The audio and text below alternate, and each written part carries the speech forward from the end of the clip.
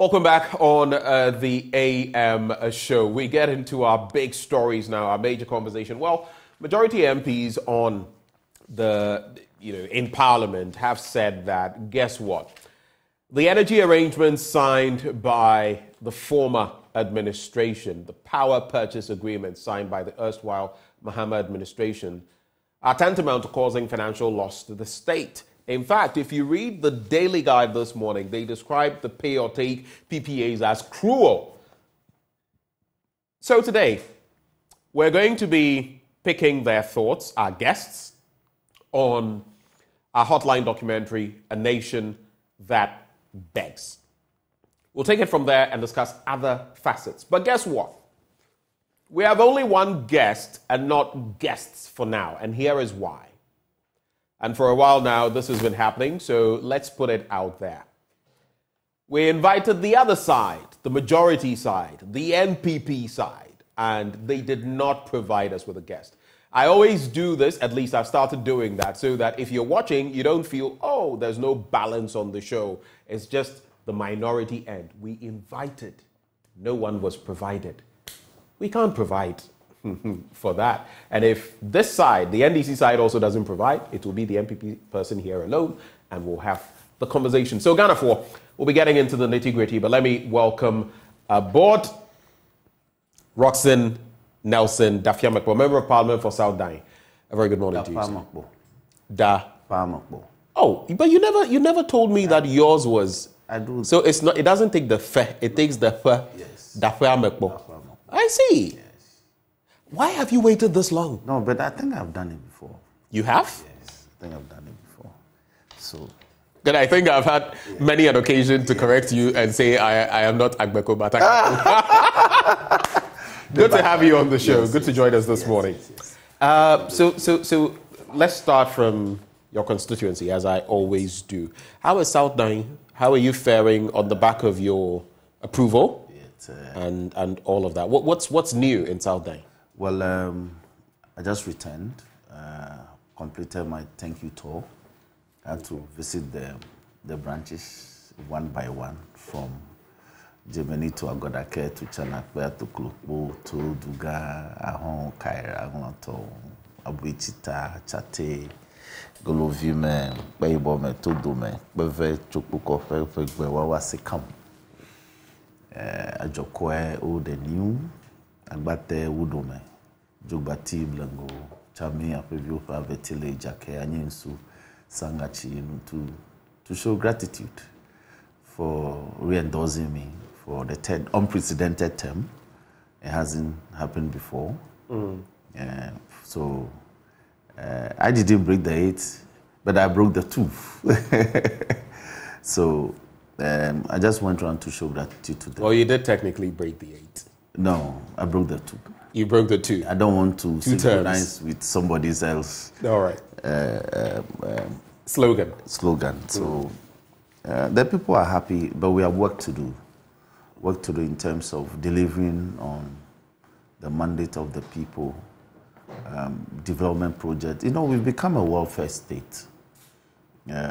Everything that people do goes to welfare. So welfare in terms of good. But being a welfare state technically is not a bad thing. At all. Indeed. That is the state provides. That's the aspiration of every nation, that eventually you get to a stage where everything is done to the benefit of the people. And so you think of delivery on your mandate, and there are good roads so they can travel in comfort and in ease, do their business, providing them with portable water, not just water, but portable water, so they can live comfortably, seeking to improving education, health, infrastructure in the area.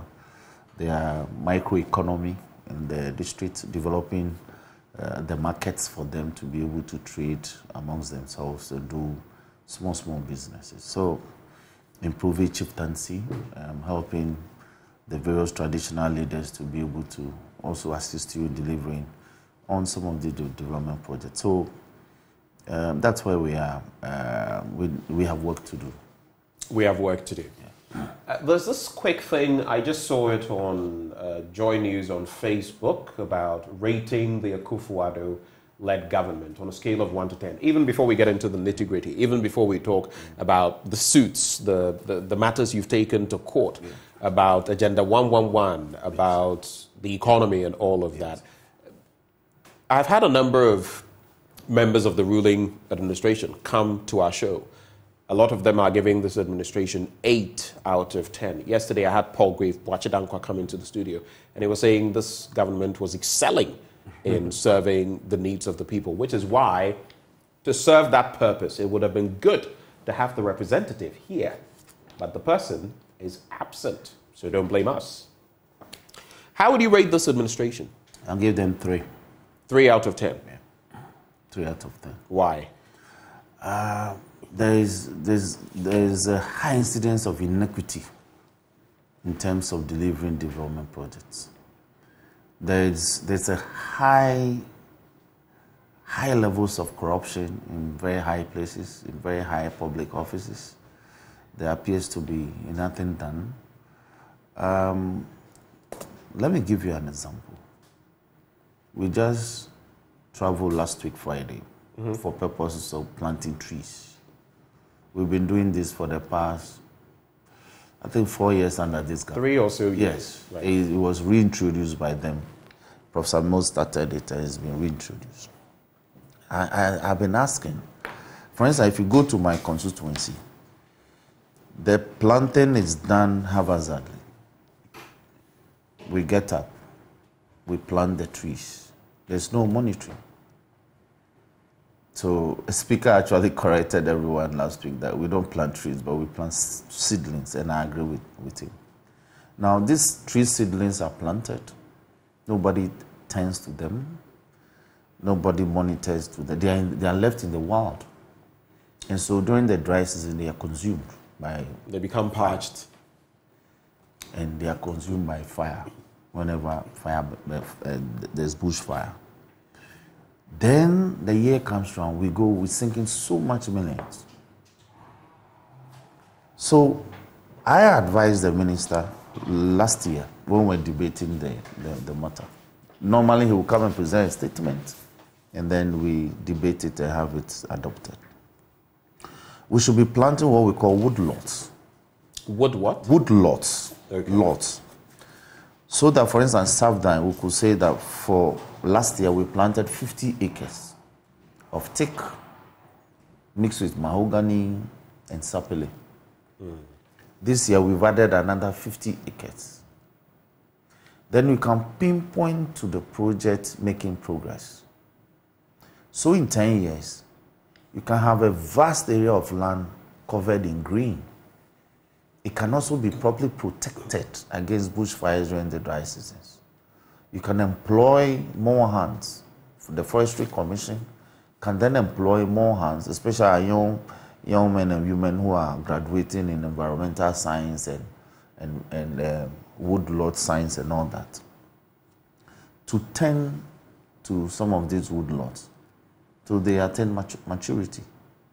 When that happens, you can also harvest them and replant. But the haphazard way that we are doing it, you can't even monitor. And yet we continue to sink so much money into it.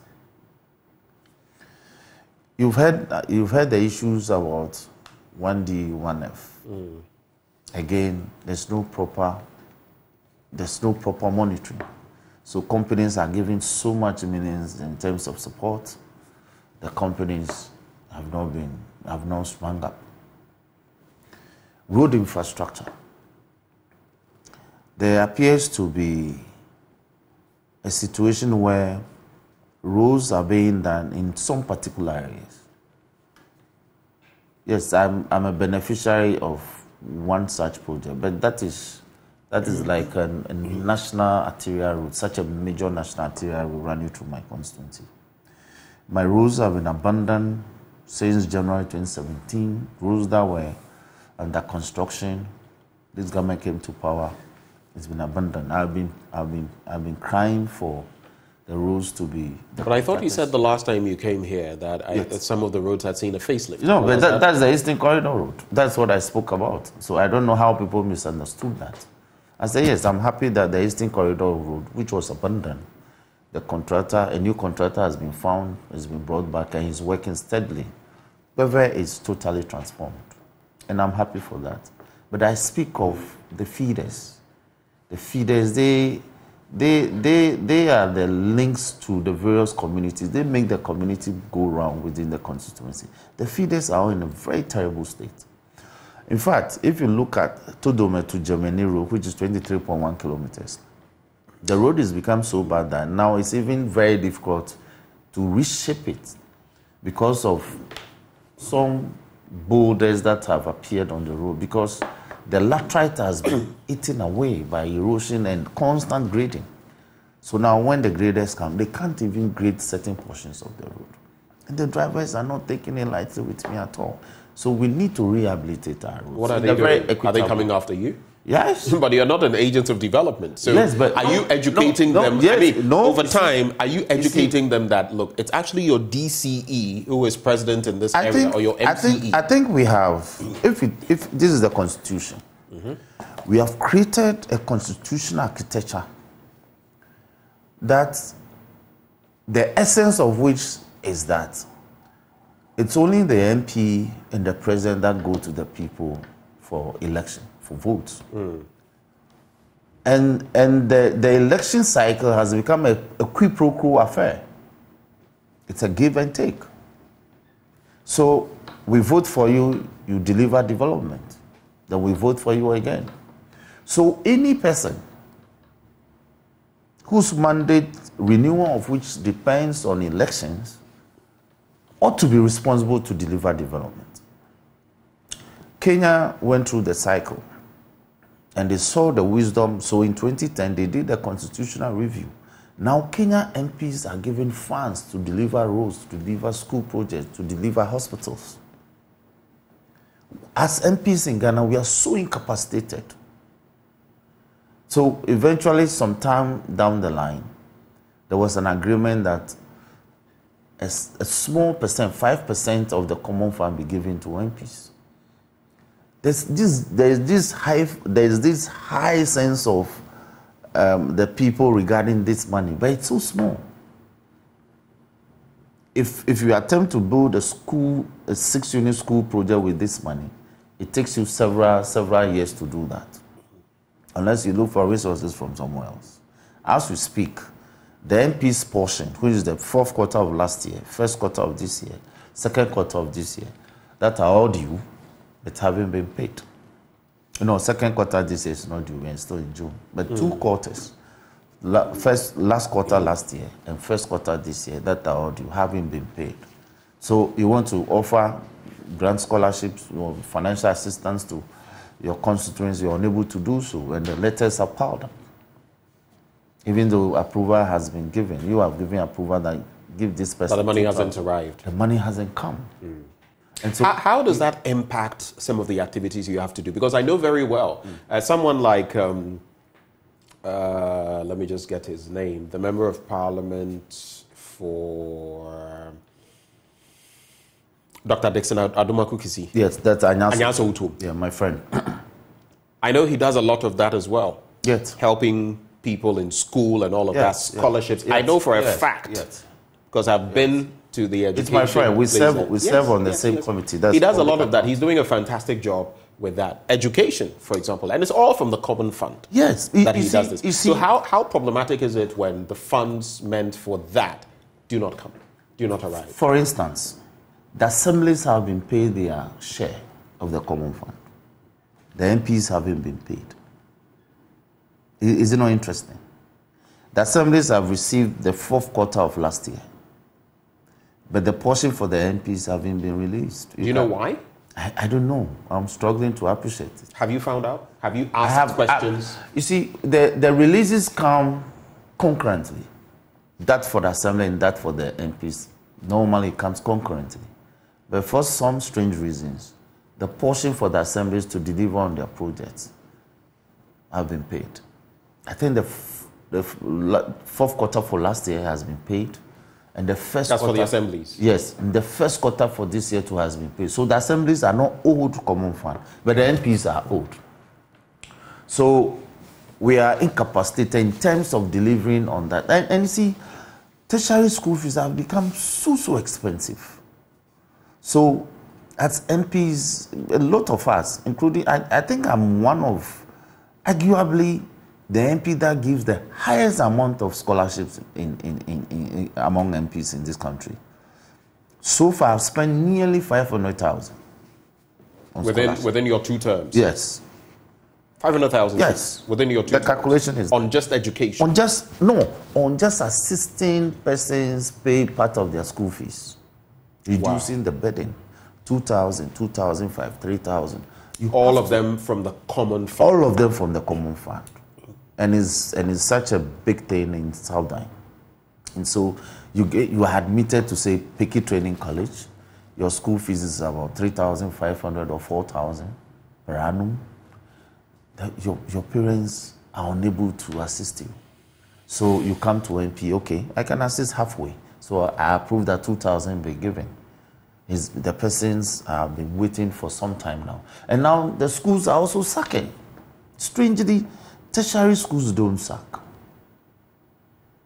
When we were in the university, you were not sacked. Your results may be withheld if you owe some school fees. Your certificates could be withheld if you owe some school fees. But to ask the person to go home? But now it's happening. They are treating them like secondary schools. Which tertiary institutions are you speaking of? I just got a call this morning that somebody says his child, his ward, who is a student in Picky Training College, is being asked to go home because she owes school fees. All right. And so he called me this morning, virtually in tears. So I assured him that I have a show this morning. If I'm done, I'll re-engage him and we'll see what to do by tomorrow. So I want to plead with the tertiary institutions that there are so many ways that you can get the people to pay the fees. When we encounter them at Public Accounts Committee, they also try to explain that people aren't honest these days. So you give them the opportunity to go through the training with the hope that they will come back and pay up. They never show up. They never do. They never do. So they are also constrained. So it's a hen and egg situation. Now, again, you look at maintenance of these students. It's also increasingly becoming high to maintain tertiary students because of cost of living. It's gone up. And I've been hoping that the student loan regime could be structured in such a way that it could assist the students in that regard. I hear there are a lot of problems in that area as well. So you apply for the loan, it takes forever for it to be processed. Otherwise, I attended university, I benefited from the student loan. When I began working, I paid back. So we need to improve some of these regimes to assist, because education is everything. If you build a school block, it benefits one community in the constituency. But with the financial assistance, you can touch the lives of about 25, 30 tertiary students who are scattered across the constituency. And these persons will come back with their training from the tertiary level to be able to improve and impact positively on the lives of the younger ones. So myself and Dr. Adumaku Kisi. Yes. At least I mentioned his name because I know his fact. Yes. Some of them may say it here, but I had got to see. I can send you details of what I've done so far in terms of how much I've given out as scholarship. Very fantastic. Very fantastic. I see. So the common fund. So how many quarters have not come for you? 2? So far, 2. 2 quarters. 2. The last quarter of last year and the first quarter of this year, which have all fallen due. How much do you get per quarter? It depends on. I know it's not fixed. Yes. How much do you get? It depends on the total revenue. Right. You know, there was even litigation regarding that. So averagely? Averagely about 75,000, 80,000. 75 to 80,000. 80,000 a quarter. And that's what you must use to build, to do everything. You know. Interesting. So let's make tracks. Let's move on to other matters. The economy. Yes. Paramount. We've put out our latest Hotline documentary, A Nation That Begs. Have you seen it? No, I haven't.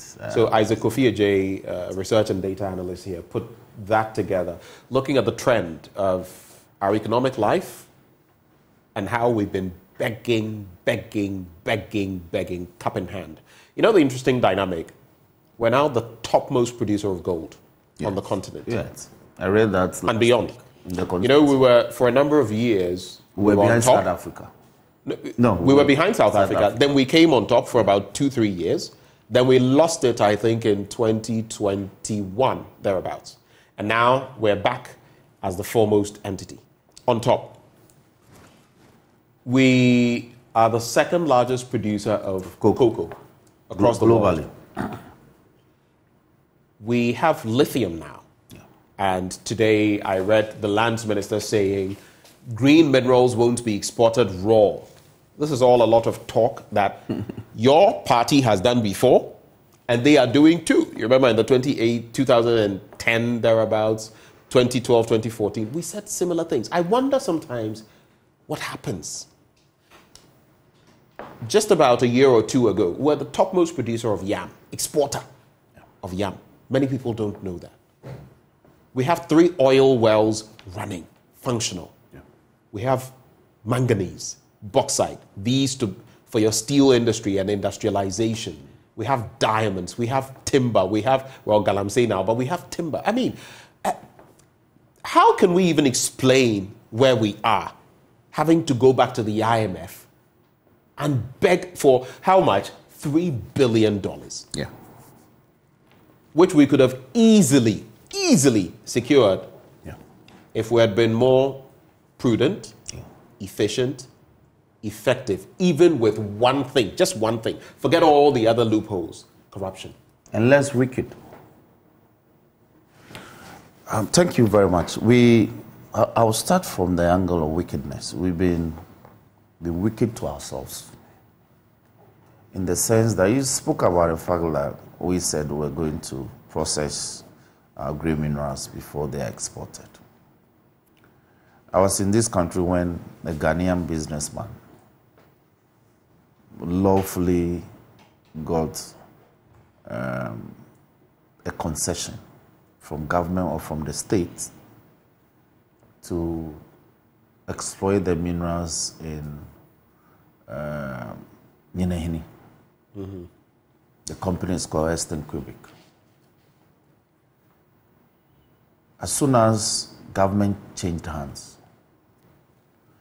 Etse Kwami was challenged for supposedly not acquiring the concession lawfully, and tragically got a court to declare that grant unlawful. So when you say tragically got a court, I'm sure you mean to say the court system delivered a verdict. No, I said tragically. That. Because you see, when a Ghanaian company is capable of improving the lot of fellow Ghanaians in terms of offering job opportunities, you regularize. You don't terminate and ask him to go home. You regularize the transaction and give the person the opportunity to do the business for which it was set up to do, lawfully. But if you've already engaged in some illicit activity, the state has the options. No, what is it? No, I'm just premising it on what you're saying. No, but that was not the case. It was the acquisition of the concession that was challenged.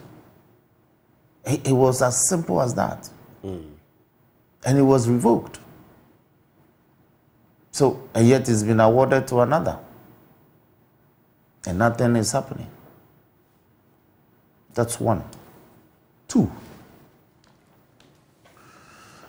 if you check the state of the whole airport,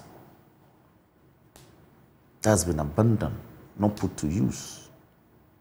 Money sunk into a project that's supposed to generate revenue. People would have been employed in whole for them to work. Flights would have been flying in from other West African neighboring countries. The economy of whole would have improved, and by parity of reasoning, the economy of the country would have improved. Indeed, the analysis have been made that when flies fly into Accra, Kotoka, they refuel before they take off. Ideas have come up that the whole airport could have been turned into a flight training center in addition to a refueling center. So the flights come, they fly to Ho, they refuel, they come back, then they go. So flights from up north, yes, you can stop there, refuel. Exactly. Continue to this is how you further think, south. This is how you think strategically. But somebody says that the whole airport is not. Who says? Well, I have heard. That who said? Why is the whole airport not put for the purpose for which it was built? Such a commercial venture. And yet, the same government is thinking of building an airport at Cape Coast, which is nearly equidistant from Accra to Ho and Ho to Cape Coast. It's equidistant, about the same kilometers away from the capital. There's a model that's not working, and yet we want to replicate the same model that tomorrow another person to say won't work. Which model is that? Allowing the regional airports to function properly, bring revenue, then you can build more. We are talking about the economy. Abandoning projects. Look at Seglemi. 1,400 accommodation units. Whatever crime has been committed, can't we place people in accommodation whilst the state deals with the offenders, supposedly? Paul Bachidanko, government spokesperson on governance and security. Yesterday, he was here on the show. Yeah. I brought up Saglemi as one of those crucial areas we are getting it wrong. And he said, for example, why put a housing facility in Saglemi? Look at how far away it is from the center. Hold on. I'm just telling you what he said. I'll not share my response, but why put it so far away when the thrust of workers are here in the city center and people are struggling to get places in Tesano, Jowula, Belinkbe, and others? If you wanted to serve the public, get it somewhere close. Okay. That's what he said. Okay, thank you very much.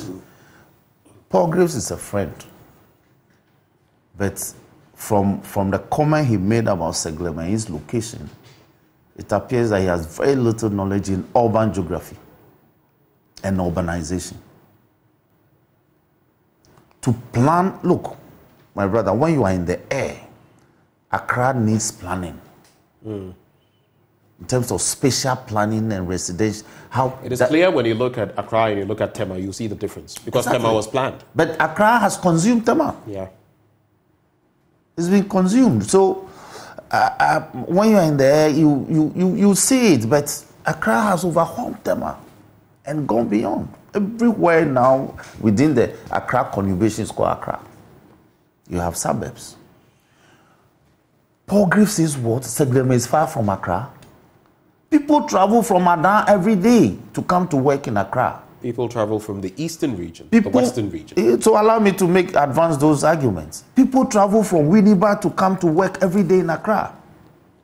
People actually live in Accra and travel to Winneba every day to go to work.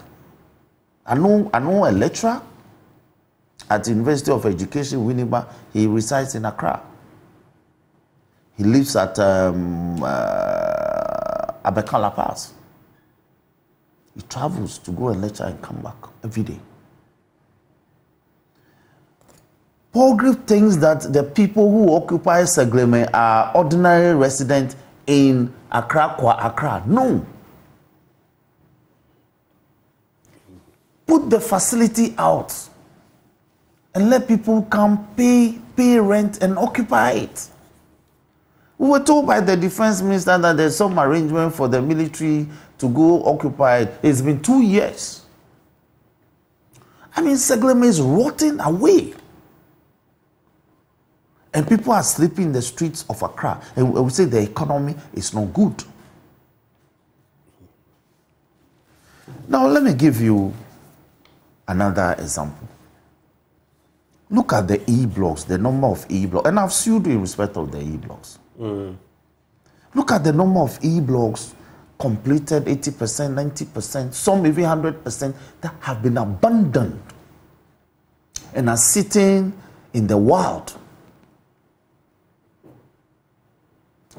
State resources pumped into projects like that is not be put to the use for which they were put up because of wickedness. I don't know about wickedness, but you would think that, especially for an administration that has brought to bear free SHS, Yes.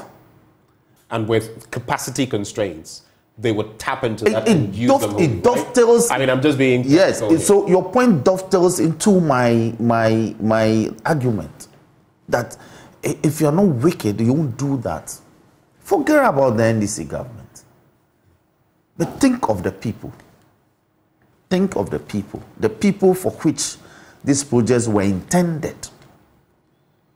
Let the people put the project to use.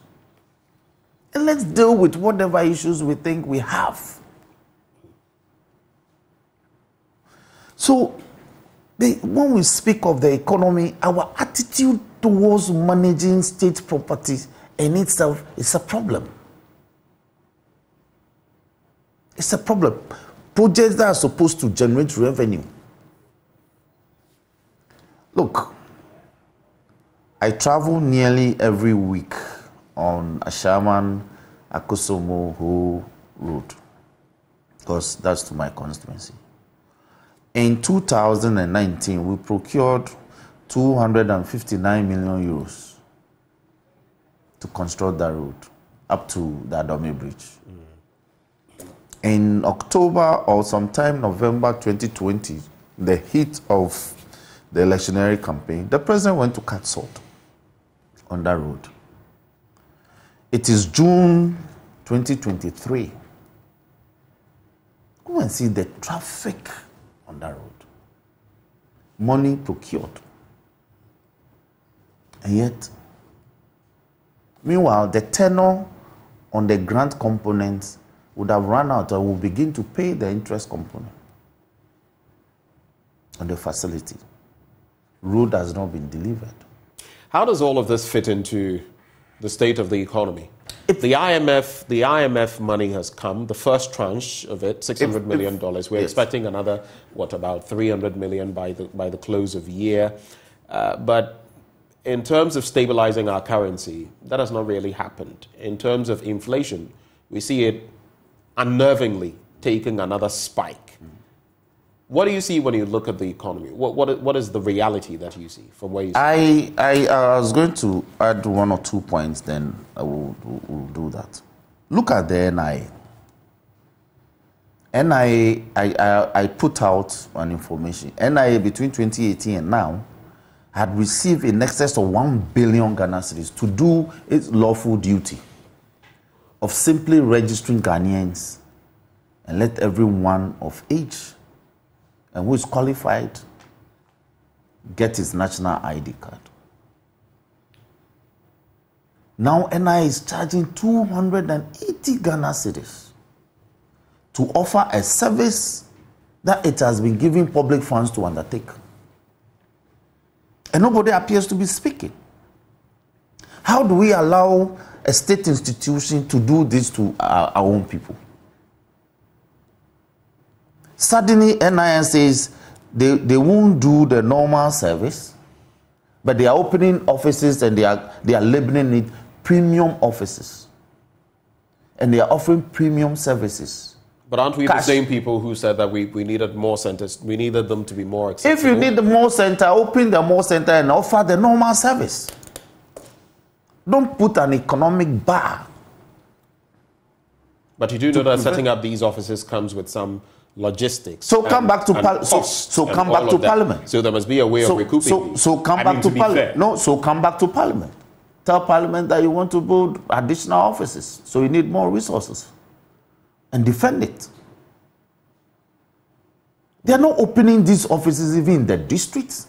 So in my constituency, somebody should travel from Ajebu to Ho. It cost him about in and out. It cost him about 70 cedis to do that. Then he gets to Ho, he pays 280 cedis. So if you add on, and then that's 350. Yes, and when you spell his name wrongly, because a lot of the staff do that, then you ask him to pay 110 cedis to correct the clerical errors. So for someone who goes through that, the person would have paid 460 cedis. Nearly, and he must feed. In all that, the person must feed. And do you know the people they call? It's the MPs. That is why I'm so livid and I'm so angry that Professor Stefa is capable of registering the people normally. I've pleaded with him to even go around and register the people. He won't do it. He says some law. I've checked the law. The law doesn't prevent him from going around the various districts and registering the people, delivering on his mandate. He prefers to sit in situ in some office. Even that, he won't do it properly. So why must this be happening? Why should we tolerate this? I feel your pain, because in the end, all of this comes back to you. Yes. The buck is passed back to you. When the people call you, right, first we must look for that money, look for a vehicle, and transport them at your own cost.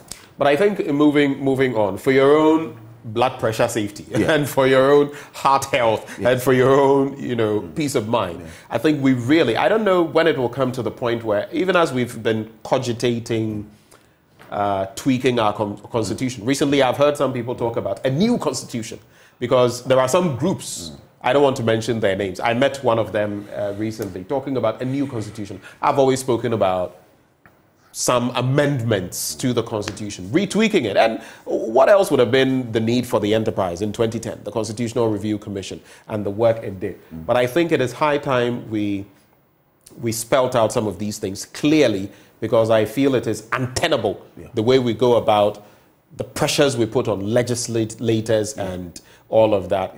I don't want to say this, but I'm sure some of you eventually get some health issues because of the sorts of pressure. A lot of our colleagues. When I was getting to Parliament, when I was in practice, I had a small grey hair here, just one. And every morning when I stand in front of the mirror before I go to court, I play with it. Now I'm greyed all over. You understand? Anyway. Because we don't sleep. The information keep coming, even at dead of night. People are calling you. And if you don't respond, you are incapable with the people. Yes, you are incapable. Next thing you know, they'll be booting you up. That's what I'm saying. You are incapable of serving them. I have this comment coming through, though. Klochu Homaka Boateng says, to be honest with you, traveling from Saglimi to work in Tema or Accra is difficult. Just imagine that barrier traffic. But I've used that strategy before. I used to work in Pram Pram. Past that sports. It's the traffic. Sports center. There is traffic, though. There is traffic. The road is but with the road, the construction. The road is under construction, at least up to the Wenya, up to I think Central University or School. Yes. When it's done, travel time will be so short. It may appear far, but in terms of time, it will be short. Let's focus now on the other economic dynamics that I spelled out. Yes. Inflation, IMF money, the currency exchange, the state of the economy. Quick thoughts on that. I want us to make tracks and get into other matters. Now, inflation is about 44%. Is it? 44. The latest increment. I think it's 44. I would have to check on the latest. It was 50. It was 50. It's 42 point something. 42. Okay. Because it slipped to, I think, around 41 point something. And yes, from a high of 54. Yes. From a high of 54. It hit over. And 50. So we have improved. Is the level that has decreased slightly, but we have not improved. If we have an economy where the inflation rate is hovering over 40%, it means we're in crisis. living conditions are so high. You buy something today, tomorrow, it's gone up. Cement was 15 cedis, 20 cedis, 25 cedis, 30 cedis. There was a time when I got cement for around 17 cedis. At some point, it was 20-something cedis. Now cement is over 100 cedis. And last I checked, it was about 100 cedis. And even depending on your distance from the production center, you buy cement 110 or 120 in this country. And the inflation rate won't save you, because if you don't buy, and cement is not something you can buy even store. When you buy, you must use it in record time. Otherwise, it goes bad. So if you're not ready, it means the time you are ready, your resources to even buy cement to do something for yourself is gone haywire. But let's face it. Under the NDC administration, when you were also in Parliament, yes, there were some very difficult times. I was in Parliament under the NDC. You were not? No, I was a private practitioner. I was a lawyer. Are you saying under the John Dramani Mahama administration you were not yet a member of Parliament? No. Oh, so this is your clearly your second term. Yes. Oh, that makes sense. I now get it. How did I always assume that you had been in Parliament? It's just if you put in industry, you understand things well if you work hard. You have a point there, though. Yes. But under the erstwhile administration, which is your party, by the way, there were some very dark times in terms of the same currency exchange, in terms of some inflation, maybe not as bad as what we are facing now, in terms of the economic dynamics, the cost of living, fuel prices, all of that. You faced that too. We did. But so can you, do you have any right as a kettle that is very black to call the pot we are not very black. We are not very black. Both of you are black. No, we are not black at all. They are black. We are not black. And let me tell you why. Under the NDC, you could even be approached by banks. You see them, they call them marketing officers. They'll come here and give you a loan. They can process the loan here for you without stepping a foot out to do whatever you want to do with it and repay back. Cost of loan under this regime is atrocious, because all those businesses, all those microfinance companies that were playing those key role bridging that gap, they've been collapsed. Over 445 companies. Today, isn't government borrowing money to set up what they call a development bank? They are. Do you have to collapse a bank to set up a bank? It's a pity. So one of the key problems we had in this economy began from that policy. Over 10,000 workers were sent home. And that will have a toll on the economy. By all means, punish companies. But don't do it in a manner that will be inimical to the greater welfare of the people in the economy. Corruption. Look at the Auditor General's report, which we keep interrogating. The incidence of siphoning public money into private ventures and pockets, it's very high. Interest, and I know you know what that is, to be given fiscal cash to go and deliver on a public service, and for you to return and account for it, public officials won't do it. They keep the money. So the leakage, so as a nation, we are hemorrhaging. Now, if we speak in respect of the energy matters. And I was about to go there anyway. Yes, so if you want the energy matters. If you want to go there, then let me just... Somebody claims that the agreements that we signed will amount to what? Causing financial loss. Let me punctuate that for you so you can address all of them. So we have Samuel Atachia, for example, who's been speaking to some of these matters. Yeah. They have described... And he's the chairman of the Energy Commission. The power purchase agreements you signed as cruel. Just to quote the chairman of the committee, Atachia, when he addressed Parliament yesterday. He said, when a government does not project into the future to see the dwindling fortunes of our energy, we will baptize into a crisis. And that is what we found ourselves in the Mahama era. We couldn't see that we were going to have a situation like that. Were we sleeping on the job? This got the government into an ambulance situation. That is an emergency. And this is when those who say they are coming to help us decided to foist on us some levels of contracts that we are suffering the consequences of today. He asserted. He concluded. Of course, yeah. Now, let me respond to my senior Atachia that what is more cruel is for his government to vary the Ameri tenure from 5 years to 15 years. When by now, Ameri under the initial 5-year tenure agreement would have become our property. But that was also on the back of cost constraints and how to deal with the economic arrangement that demonstrated by whom? Because the Ameri repayment regime was regularly followed. There was no need for this government to have renegotiated that, but they did.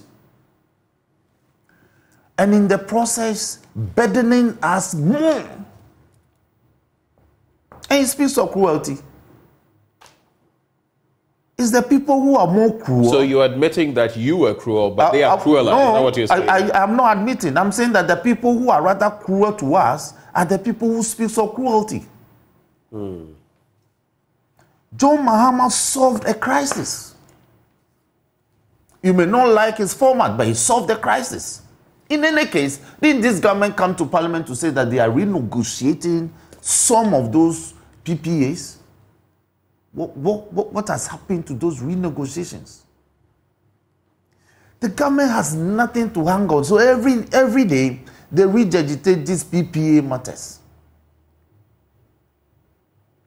You are aware that it's been exposed that monies they claim that they paid in respect of these PPAs were actually not PPA payments.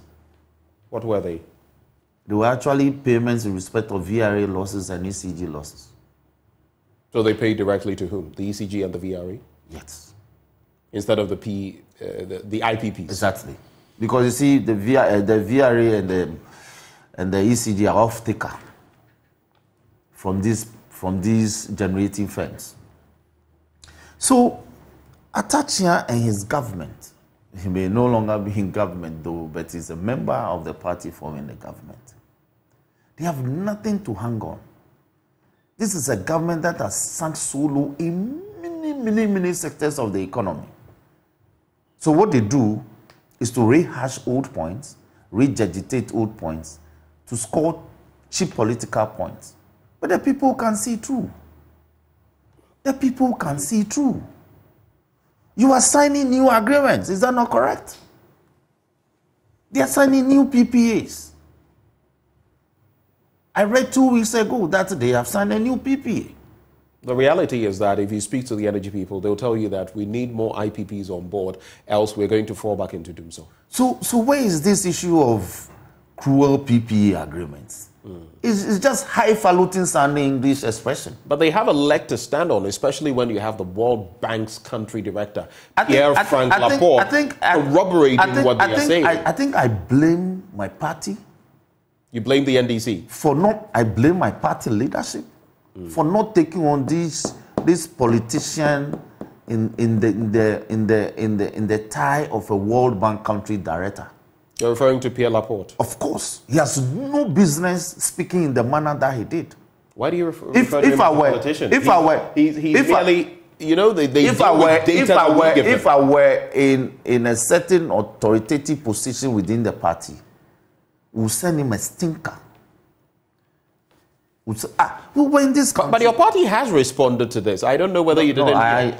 Because there have been people, even Dr. Kwabena Donkor, the former power minister.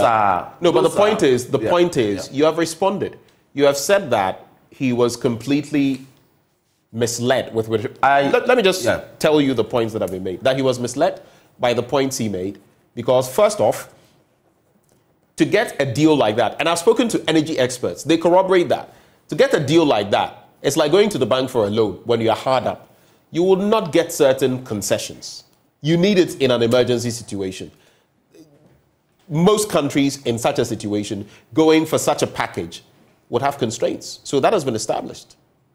In fact, he was dared to provide other countries around the same time who had any such energy compacts, who had got much better deals than what we were given.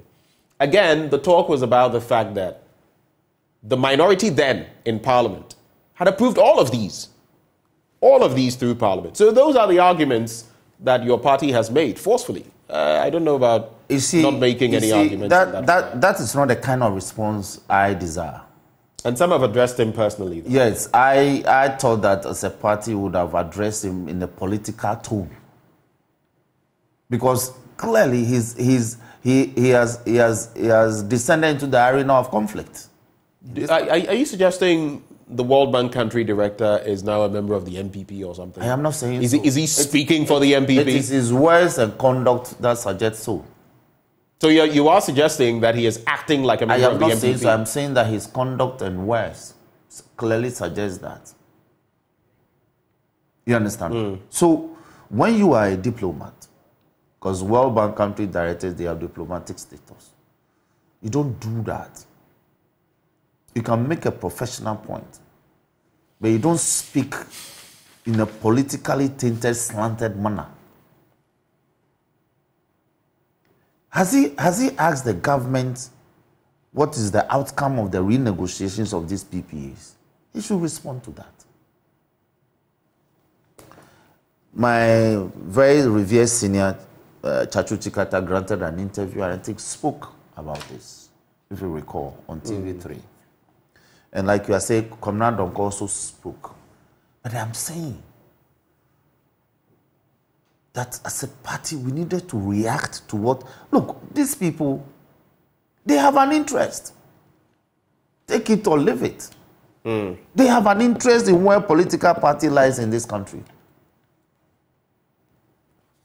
And that interest, you feel, determines how they're posturing? Of course. If they feel comfortable under this government, they will speak in a manner that will favor them politically. So, in a nutshell, you disagree vehemently with the majority's take that you were not reckless. That we were not reckless. In fact, that you were reckless. We were not reckless. We were not cruel. We were not reckless. We were not cruel. So they have no point. They cannot score a political point on this matter.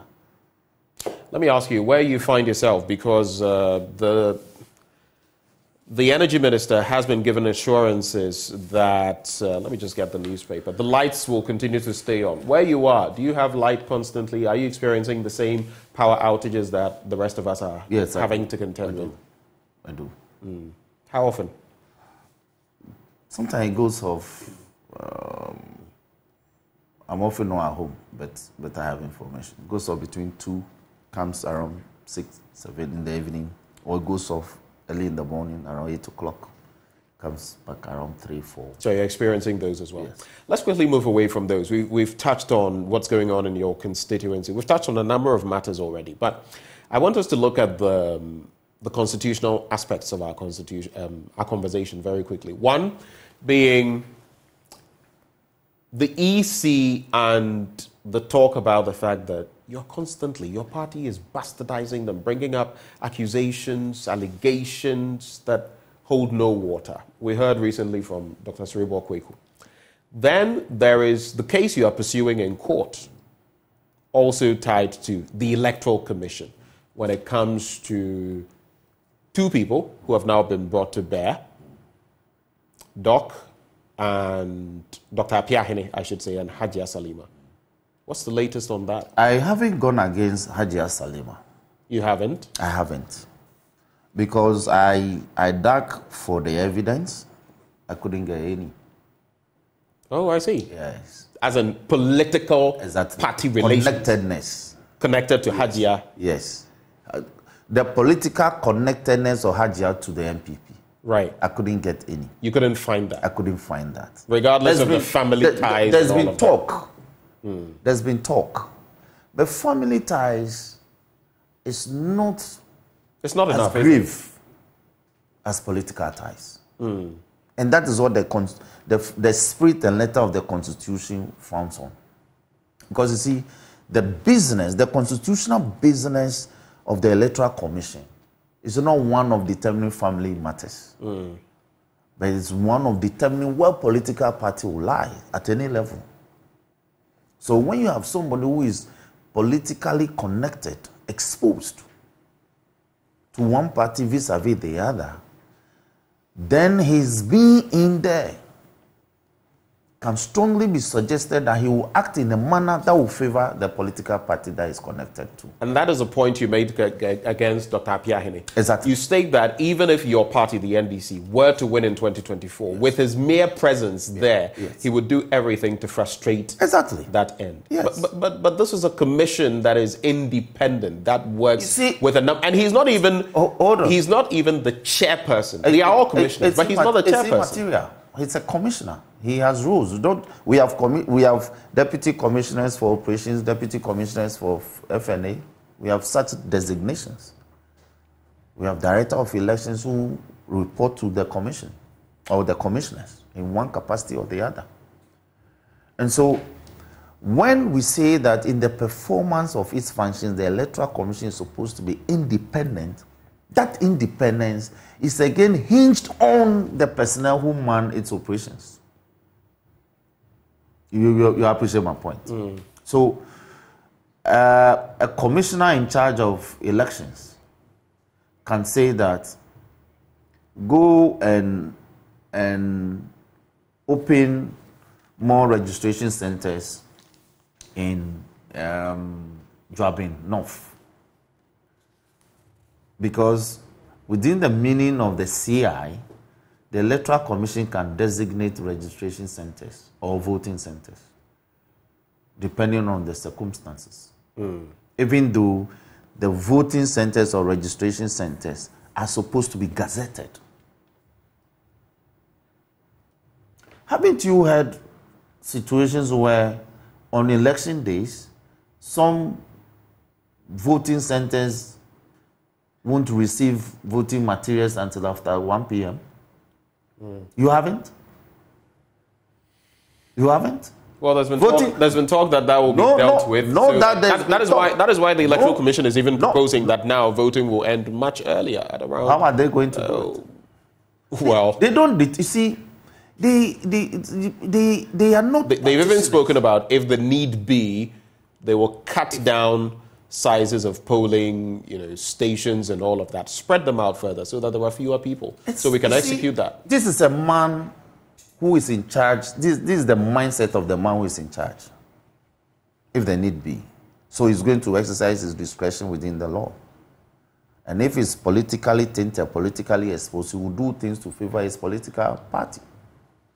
And remember that elections are held, public elections, that are supposed to be constitutionally supervised by the Electoral Commission, are held mainly for political parties who are primarily established to contest elections or participate in elections, plus individuals. There are only two participants in public elections: registered political parties and individual Ghanaians who are eligible to participate. So it is clear. We have to go now. Yes. It is clear we're wrapping on this end of the Electoral Commission. But I just want you maybe in less than a minute to address this for me.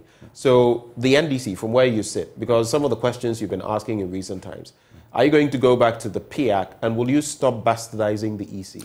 You see, this issue about bastardizing the EC. You take them on for every No, it's not every reason little that comes up. You don't leave. That's what they say. No, you don't leave the EC. Have you heard Dr. Sribo speak?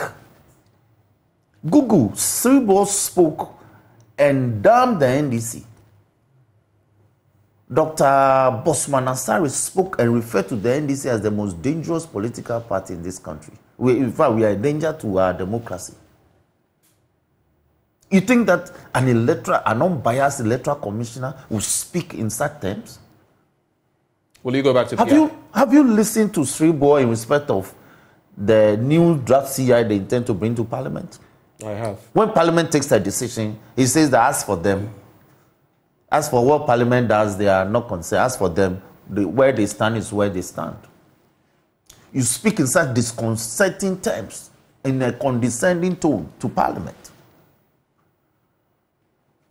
When you granted your interview, I was in the village. I heard it briefly. Says that they are in touch with leadership to bring the CI in the original format. So all that we done in Parliament, all that we said, the resolution we passed. Did you find that disrespectful? It's not only disrespect, but a disregard for the decisions of institutions and organs of state in this country. All right, so the point is clear. Will you join? So let me say this: that the NDC does not engage in the business of bastardizing the East. Indeed, go and check which party has gone against the AEC within the past 30 years. Go and check. Even in court, go and check. NPP versus EC. Go and check the number of cases that have been reported. Will you rejoin the party grouping, interactivity with the EC?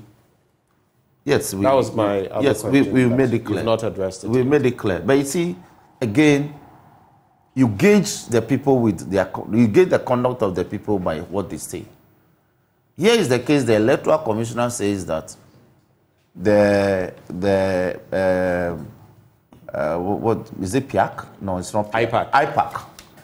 The decisions of IPAC are not binding on them. It's merely advisory. So why waste your time in engaging in a body whose decisions so that means are you're not basically binding? not interested in. No, I am not saying so, but I'm saying that the person whom you want to engage and so that you can do this in a collectively mutual manner says that your decisions are not binding on her or on the commission. All right. We'll have to sew it up here. Some other time we'll get the opportunity of delving into other matters, like the National Cathedral, Agenda 111. And that's enough. But Member of Parliament for South Dai, Rockson-Nelson Dafeamekpor, joining us in the studio this morning for this conversation. And we're grateful, sir, that you took the time. It's my pleasure to be here. And good morning to my people in South Dai. Good morning. All right, so that's how we cap it up. But there's still a lot coming your way on the AM show. We're going to be delving into some other dynamics on the back of our engagements with the Accra Metropolitan Assembly. We're going to be looking at food safety issues, among others. Do stay with us. We'll be right back on the AM show.